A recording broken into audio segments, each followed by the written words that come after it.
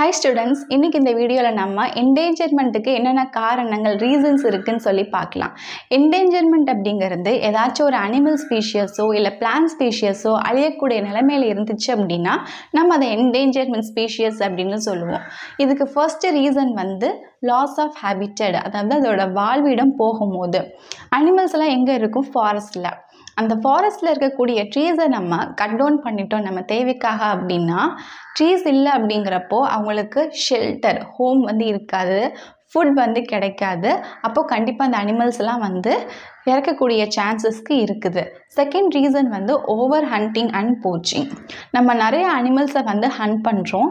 எதுக்காகனா horns, skin, teeth and many other valuable products. இதுக்காண்டி நம்ம நிறைய அனிமல்ஸை ஹண்ட் பண்ணும்போது அந்த அனிமல்ஸோட இனமே வந்து அழிஞ்சு போயிடும்.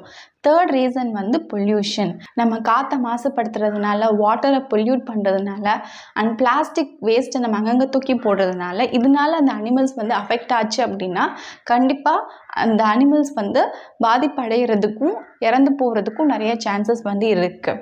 ஃபோர்த் ரீசன் வந்து நியூ ஹேபிட்டட். வேர்க்கனே ஒரு காட்டில் இருக்கக்கூடிய அனிமலை காட்டில் தான் அவங்களுக்கு வந்து கரெக்டாக கம்ஃபர்டபுளாக இருக்காங்க அப்படிங்கிறப்போ நம்ம வேறு காட்டுக்கோ இல்லை இன்னொரு ஜூக்கோ அவங்கள ஷிஃப்ட் பண்ணி கொண்டு போனோன்னா அங்கே போகக்கூடிய புது காட்டில் இல்லை புது ஜூவில் அவங்களால சர்வே ஆக முடியாது. சில அனிமல்ஸ் வந்து எப்படியாச்சும் சர்வே ஆகிக்கணும், ஆனால் ஒரு சில நேரம் அவங்களால அடாப்ட் பண்ண முடியலை, சர்வே பண்ண முடியலை அப்படிங்கிறப்போ அந்த அனிமல் வந்து இறந்துடும். அப்படி இல்லைன்னா நம்ம நியூ ஃபாரஸ்ட்டுக்கு எடுத்துகிட்டு போகிறோம் இல்லையா, அப்போ அந்த நியூ ஃபாரஸ்ட்டில் வேர்க்கனே அனிமல்ஸ் வந்து இருக்கும். அப்போ அந்த ஓல்டு அனிமல்ஸ் என்ன பண்ணும், வரக்கூடிய நியூ அனிமல்ஸை வந்து அட்டாக் பண்ணி கீல் பண்ணுறதுக்கு சான்சஸ் இருக்குது. அப்போ இது மூலயமா அந்த அனிமல்ஸ்லாம் வந்து இறந்து போகிறதுக்கு பாசிபிலிட்டிஸ் இருக்குது. நெக்ஸ்ட்டு ஃபிஃப்த் ரீசன் வந்து நம்ம கெமிக்கல்ஸை யூஸ் பண்ணுறதுனால. இப்போ பிளான்ஸில் வந்து இன்செக்ட் அட்டாக், பெஸ்ட் அட்டாக், இல்லைனா வந்து வீட்ஸ், களைச்செடியெலாம் நிறையா வளரும். அப்போ இதெல்லாம் நம்ம ரிமூவ் பண்ணுறதுக்காண்டி நம்ம பெஸ்டிசைட்ஸ் இல்லை வேறு ஏதாவது கெமிக்கல்ஸை வந்து நம்ம ஸ்ப்ரே பண்ணுறோம், யூஸ் பண்ணுறோம். அப்போது இந்த பெஸ்டிசைட்ஸ் அண்ட் கெமிக்கல்ஸை நம்ம கரெக்டாக யூஸ் பண்ணலை அப்படிங்கிறப்போ அது வந்து பிளான்ஸையும் இல்லைனா அனிமல்ஸையும் அஃபெக்ட் பண்ணுறதுக்கு சான்சஸ் இருக்குது. Next sixth one disease. இந்த டிசீஸ் எதுக்காக வருதுன்னே தெரியாது. ஒரு அனிமல்ஸ்க்கு ஒரு டிசீஸ் வந்துருச்சு, அதை நம்ம கரெக்டாக ட்ரீட்மெண்ட் பண்ணலை கண்டுபிடிச்சி அப்படிங்கிறப்போ அந்த டிசீஸ் வந்து எல்லா அனிமல்ஸ்க்கும் ஸ்ப்ரெட் ஆகி கண்டிப்பாக அந்த அனிமல்ஸ் வந்து இறக்கிறதுக்கு சான்சஸ் இருக்குது. Next seventh one natural calamities. இயற்கை சீற்றங்கள்னால லைக் ஃப்ளட், ஃபாரஸ்ட் ஃபயர், இதனால ஃபாரஸ்ட் அழியப்பட்டுச்சு அப்படின்னா அங்கே இருக்கிற அனிமல்ஸும் வந்து அழிஞ்சு போயிடும். Next two you know, at one time முன்னாடி டைனோசர்ஸ், ஃபர்ன்ஸ் அண்ட் ஜிம்னோஸ்பம் இதெல்லாம் வந்து எர்த்தில் ஸ்ப்ரெட் ஆகி இருந்துச்சு. இப்போது டைனோசர்ஸ் அதெல்லாம் பார்க்க முடியறதில்ல. இது ஏன் டிஸப்பியர் ஆயிடுச்சு எர்த்துலேருந்து அப்படின்னா மேபி ஃபுட் ஷார்ட்டேஜாக இருந்திருக்கலாம், இல்லைனா ஸ்பேஸ் ஷார்ட்டேஜாக இருந்திருக்கலாம், இல்லைனா வந்து கிளைமேட்டிக் சேஞ்சஸ்னால இதெல்லாம் எர்த்லேருந்து டிஸப்பியர் ஆகி போயிருக்கலாம். Next saving endangered species. அழியக்கூடிய நிலைமையில் இருக்கக்கூடிய ஒரு ஸ்பீஷியஸை நம்ம எப்படி காப்பாற்றுறது? நேச்சரில் நிறையா different varieties of plants and animals வந்து இருக்குது. எர்த்துன்னு எடுத்துக்கிட்டிங்கன்னா நிறையா varieties of plants, animals, microbes இதெல்லாம் இருந்தால் மட்டும்தான் பார்க்குறதுக்கு ரொம்பவே பியூட்டிஃபுல்லாக இருக்கும். ஸோ இதெல்லாமே வந்து கரெக்டாக ஒரு லெவலில் வந்து இருக்கணும். ஒன்று அதிகமாக இருந்து ஒன்று கம்மியாக இருந்தாலோ கண்டிப்பாக ஒரு பாதிப்பை வந்து ஏற்படுத்தும். இந்த அனிமல்ஸ் அண்ட் பிளான்ட் ஸ்பீஷியஸில் ரொம்ப இம்பார்ட்டண்ட்டாக இருக்க வேண்டியது for maintaining the healthy ecological balance. And ஒவ்வொரு ஆர்கானிசமும் யூனிக்கான பிளேஸில் வந்து ஒரு ஃபுட் செயினில் ஒரு இடத்த பிடிச்சிருக்கு, that contribute to the Eeco system. But ஆனால் இப்போ இதெல்லாம் வந்து ஹியூமன் ஆக்டிவிட்டினால் என்டேஞ்சர்ட் ஆகிட்டே வருது.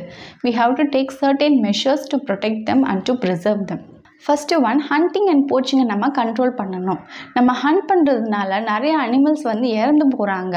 அந்த அனிமல்ஸ்லேருந்து கிடைக்கக்கூடிய டீத், ஹார்ன்ஸ் இதெல்லாம் வந்து அழகு பொருளாக பயன்படுத்தலாம், ஒரு பக்கம் இருக்கட்டும். பட் இதெல்லாம் இல்லாமல் நம்மளால் சர்வே ஆக முடியும் இல்லையா?